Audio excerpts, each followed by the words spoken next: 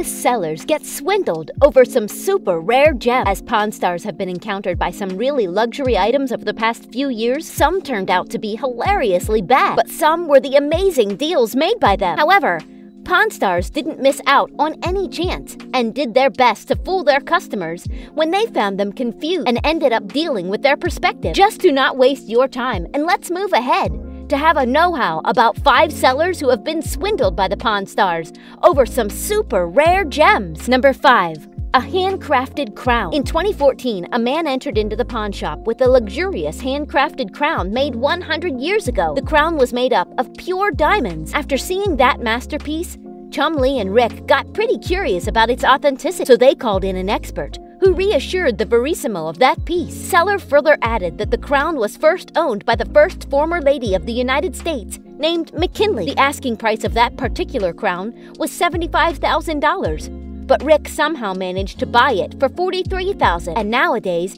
it is being displayed in the Presidential Museum. Number 4. A historic watch. As you all know how Rick Harrison had managed some really big purchases in 2020.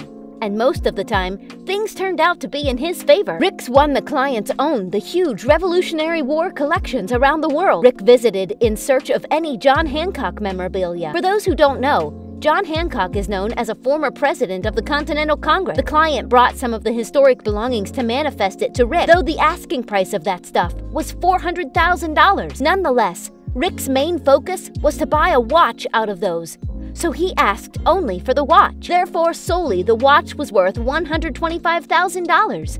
So Rick purchased it there and then. Number 3. An antique ring. In the Western world, the Catholic Church is considered one of the places to find history-related stuff.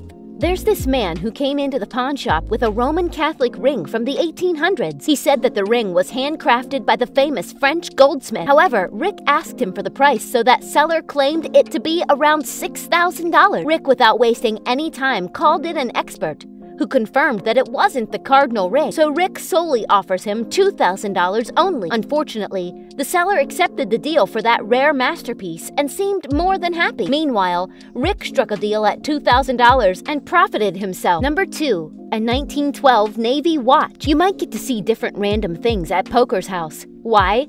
Because they do not only get money in victory, but some really unusual or luxurious stuff. A man came in a pawn shop with a Navy watch and further claimed that his father won it in a poker match. The watch has its significance concerning history regarding the U.S. naval. Moreover, he added that this watch was never refinished or mounted. Therefore, it is 80% silver contained. So the seller initially asked for $5,000, and Corey cut the price in half and offered $2,500 right away. They both were more than happy at the deal. Number 1. Lucille Ball's rarest necklace. Apparently, this necklace is not the most impressive jewelry in the hierarchy, but definitely a rare one. It is not exactly about the material of this collectible, but the importance of that ring is in high demand, as it was once owned by the legendary actress who worked in a TV show. The man who came inside the pawn shop with that Lucille Ball's necklace asked for the price of $325 for that piece. The seller also showed the picture of her wearing and also an authentic certificate for its relevancy, though he has almost manifested all the proofs regarding that masterpiece.